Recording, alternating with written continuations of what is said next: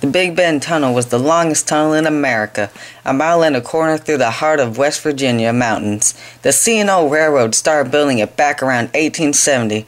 There were plenty of hard work for everyone, but the steel driving men worked the hardest, and the hardest working steel driving man of them all was John Henry. Now John Henry was a powerful man, 6 feet tall and 200 pounds of rippling muscle. He swung his 9-pound hammer from sunup to sundown, driving a steel drill into solid rock. Little Bill, the shaker, turned John Henry's drill between hammer blows and pulled it out when the hole was done. When there were enough holes, the demolition boys filled them with nitroglycerin and blew that rock to kingdom come. Then John Henry drove more steel, day after day in the heat and darkness and stale air of the tunnel. John Henry always sang while he drove the steel, and at the end of every line he brought that 9-pound hammer down like a crash of thunder. This old hammer rings like silver, shines like gold, boys, shines like gold. Ain't no hammer in these mountains rings like mine, boys, rings like mine. One day, Captain Tommy interrupted John Henry in the middle of his song.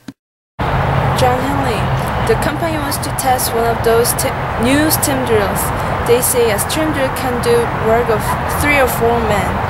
But I say a good man can beat the steam. And I say, you're the best man I have.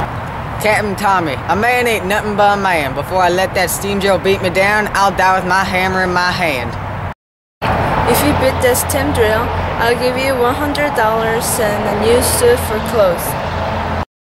That's mighty generous, but you don't worry about that. Just go into town and buy me a 20-pound hammer. This 9-pound maul is feeling pretty light.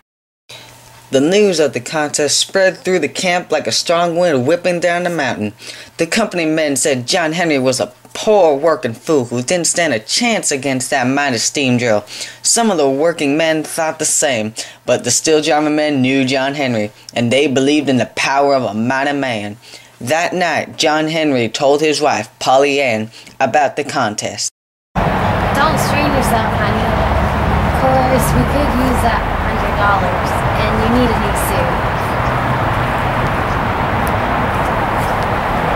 I ain't worried about money or clothes. Don't you see, sugar? A man ain't nothing but a man, and a man gotta beat that steam.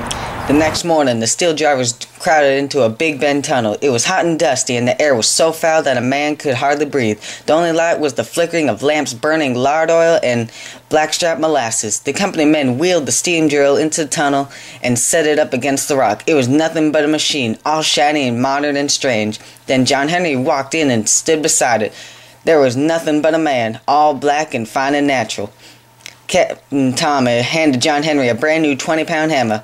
There ain't nothing like it in West Virginia, he said. Good luck, son. John Henry held the hammer in his hand and felt its natural weight. In the flickering light of the tunnel, the head of that hammer shone like gold.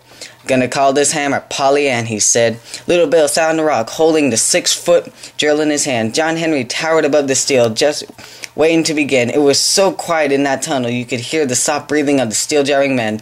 Captain Tommy blew his whistle. The company man turned on the steam drill. John Henry swung his 20-pound hammer back and brought it down like a crash like thunder. As he swung it back, he began to sing.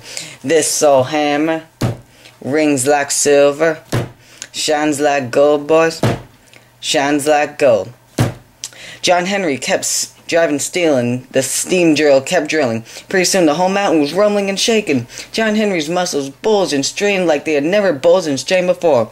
Sweat cascaded down his powerful chest and veins protruded from the sides of his handsome face. Are you alright, John Henry? Don't worry about me.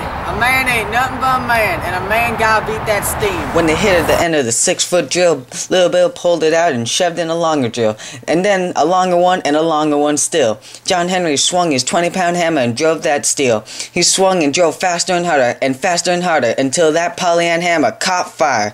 The whole Big Bend tunnel glowed with the blue flame of John Henry's hammer. Time, shouted Captain Tommy. "Time!" cried the company men, shutting off the steam drill. "Time!" gasped John Henry, leaning on his hammer. "I'll need a drink of water." While John Henry drank his water, Captain Tommy and the company men measured the holes. The steam drill had done 9 feet, and John Henry had done 14. "John Henry!" shouted the steam drivers. "John Henry beat the steam!" Congratulations, son.